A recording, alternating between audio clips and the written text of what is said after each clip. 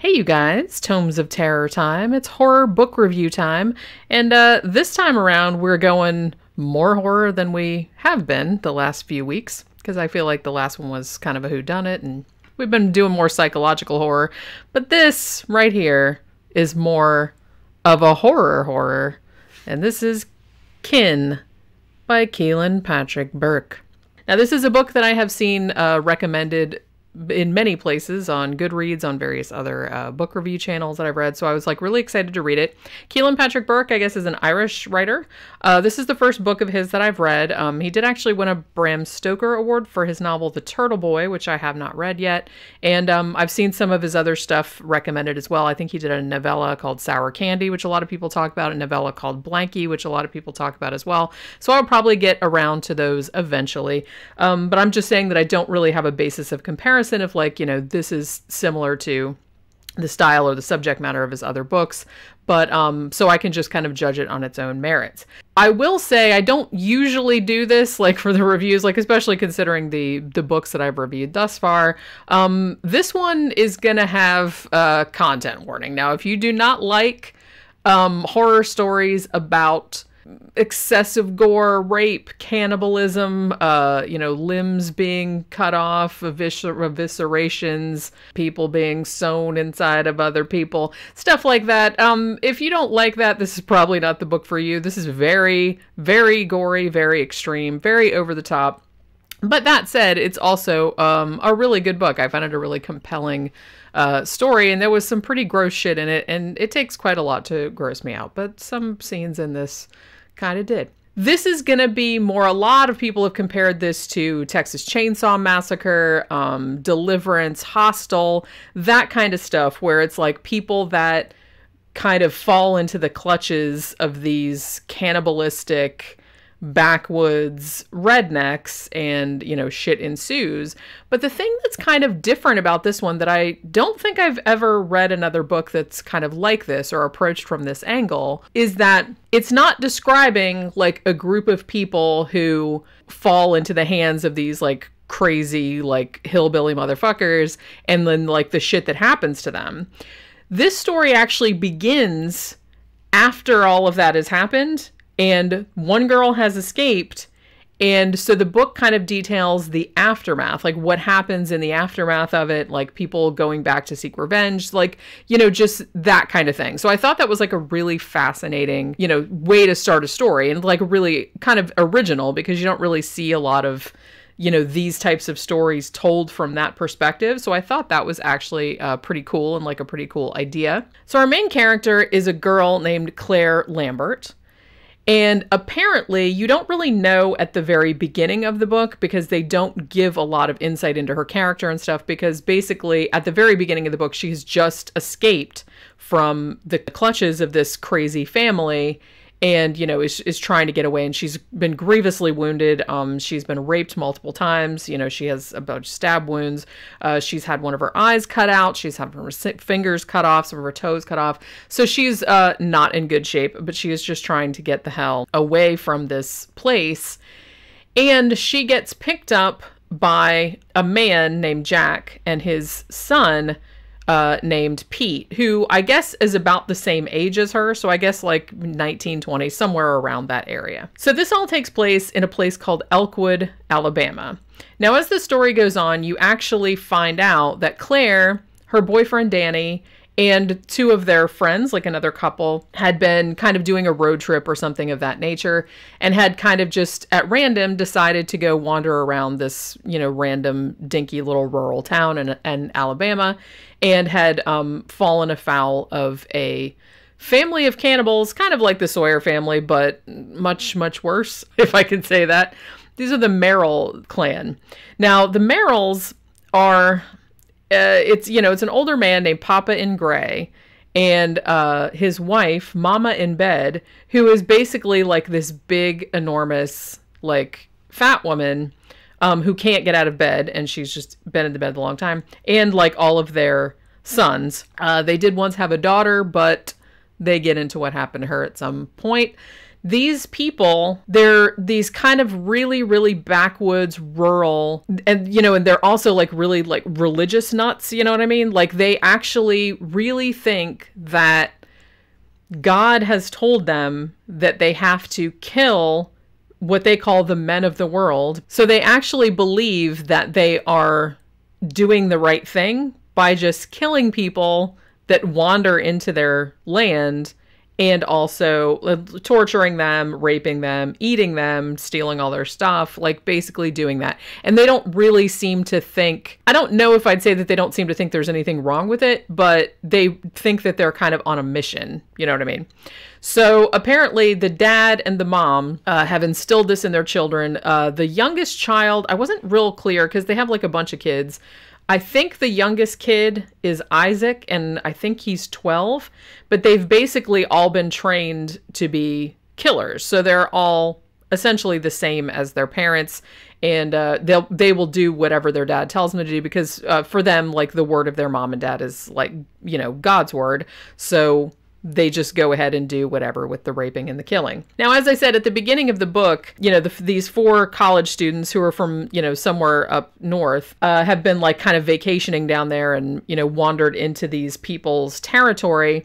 3 of them, including Claire's boyfriend, have been killed in various horrible ways. I believe Danny had his face taken off. Like, there was somebody, this is a terrible, like, a lot of terrible shit happens in this book, okay? So I'm just, like, warning you. So Claire, as fucked up as she is, managed to kill one of the sons, Matt, who was a little bit slow, and has managed to escape. And as I said, she got picked up. She got taken to a doctor who got her seen to, although her injuries were kind of too, he's kind of like a country doctor. You know, his name was Doc Wellman.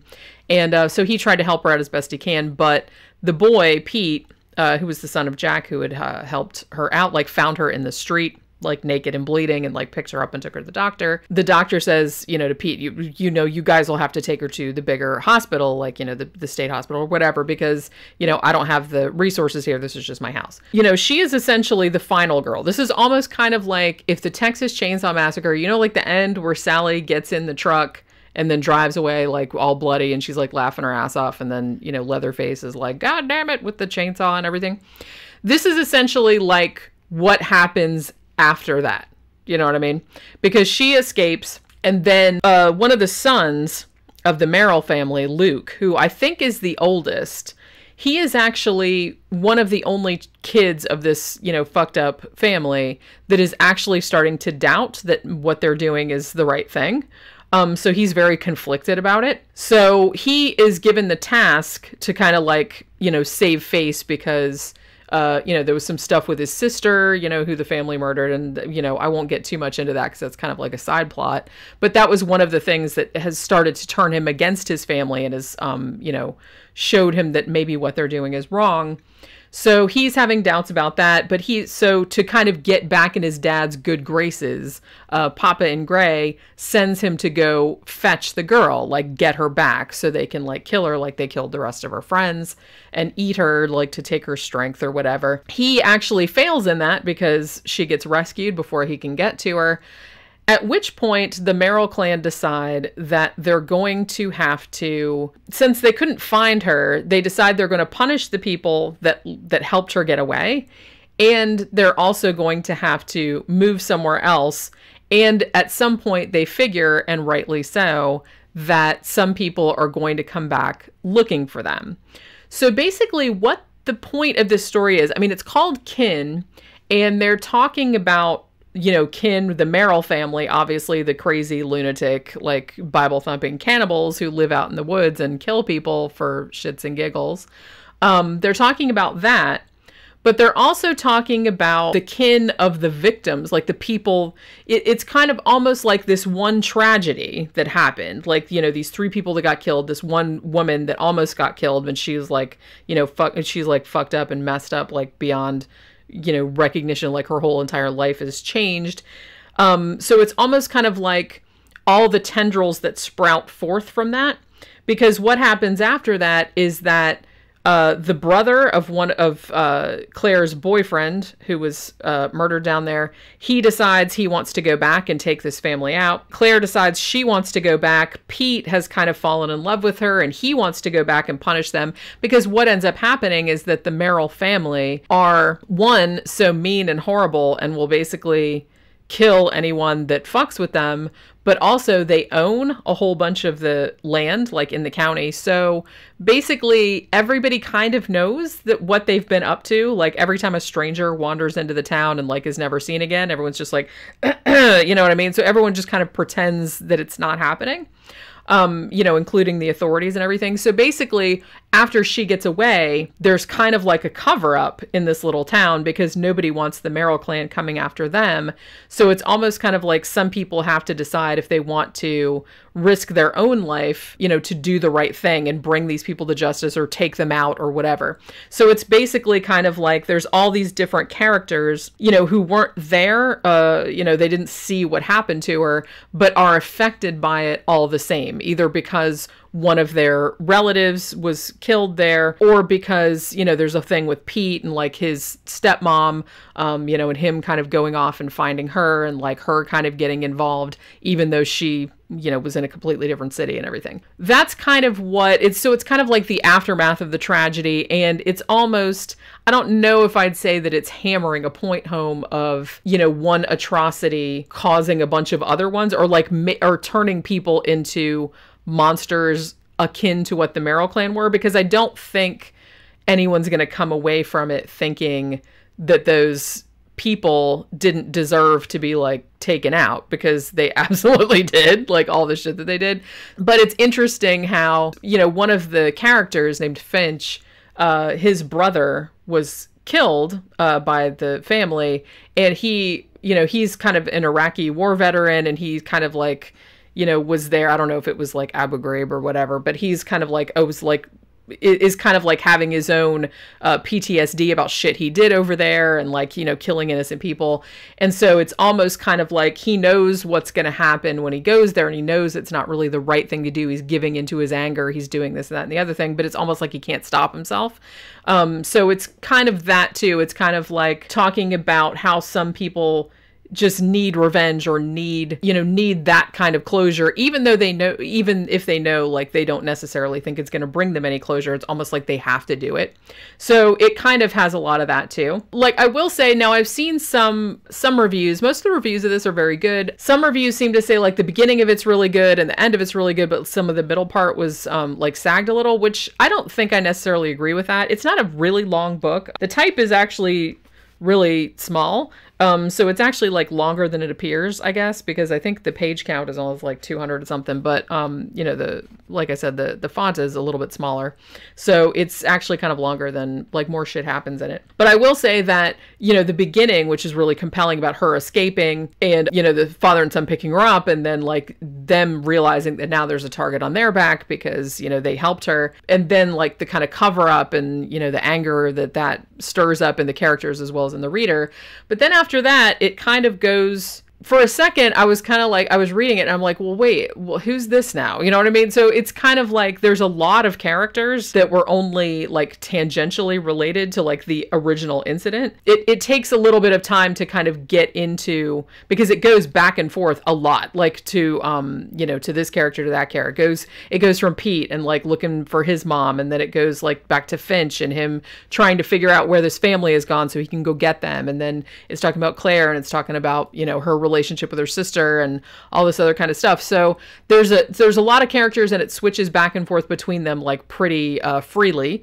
So know that going in, like that's kind of the middle part, is everyone kind of figuring out what they're going to do, how they're going to like come to the, conclusion of this, or put this behind them and, their own ways of dealing with the grief and the trauma and things like that. So there's a lot of that. And so it might seem like when you first read it and you're like, it has this real bang, like really graphic, gory beginning. And then it kind of just goes into like the mode where it's just back and forth all the characters and they're just like figuring out what they're going to do, like they're planning and stuff. But like I said, that didn't bother me, but I have seen, I mean, I can see why some people were bothered by that, but I wasn't bothered by that. Now, again, I will say that if you are not a fan of, I wouldn't call this torture porn, but if you're not a fan of that kind of thing, you will probably not like this, because it is very graphic. It is very gory. A lot of people die. A lot of really fucked up shit happens. So just be warned if that doesn't sound like something you would like. Like I said, the gore didn't bother me all that much. Some things that bothered me were more like, because some of the descriptions of like Mama in bed's room and like how it smelled and stuff, that probably made me sicker than like a lot of the gore, which I don't know what that says about me. In a way, that's a compliment to like Kealan Patrick Burke's writing, though, because the fact that he actually like made me smell it, you know what I mean? It's like, because the writing is like very, very descriptive, which is one reason I think that the gore hits so much harder, because he's so good at like describing what it looks like, describing what it smells like, you know, so it almost kind of like puts you in it. It's like it's like an abattoir, you know what I mean? Another thing I really liked was that he kind of goes a lot into the Merrill family, and like the family are monsters. Essentially, they're just horrible, horrible people who should just be wiped off the face of the earth. But I like that he kind of, I don't know if I'd say he humanizes them, but he does like have some chapters where he says what, you know, what their thoughts are, at least what Papa and Gray's thoughts are. And like I said, the son Luke that is starting to question the authority of his dad and like maybe what they're doing is wrong. So there's some of that, and I like that because that gave it like another dimension. And the family itself were actually, as horrible as they were actually kind of interesting, just because, you know, even though they're clearly villains, they're doing it for a purpose. Like they think they have a purpose and they think that it's divinely ordained, which is messed up. It's even more messed up than somebody just doing it for just because randomly, or like for fun, or because they get off on it or something. They actually have like a whole twisted worldview that makes them scarier, in my opinion. And so I like those scenes where he kind of goes into their heads, or like goes into like what their whole entire worldview is, and it's like really, really messed up.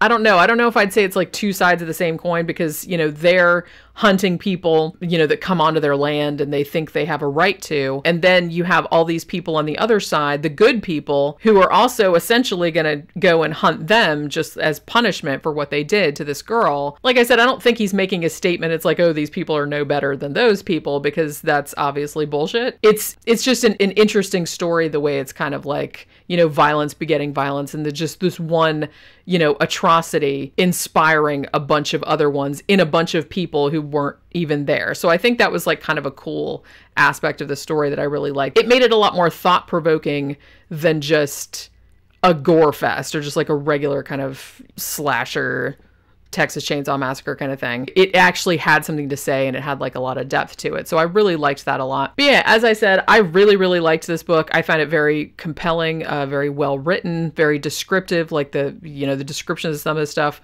was actually quite beautiful, even though a lot of the imagery is very grotesque. But as I said, if you don't like really gross shit, like really gory shit, then this will not be your cup of tea. But if you do like really kind of more extreme horror, if you like Jack Ketchum or Richard Lehman, maybe, if you like authors like that, then you will probably dig this as well. I believe, and I haven't read it yet because I reviewed another Anya Alborn book. I reviewed If You See Her like a few weeks ago, but apparently she also wrote a book called Brother, which I've heard is very similar to this one, although not quite as graphic. So I'll probably get to that one as well, like eventually, and I'll see if it's as similar as a lot of people have said, but a lot of people brought that up.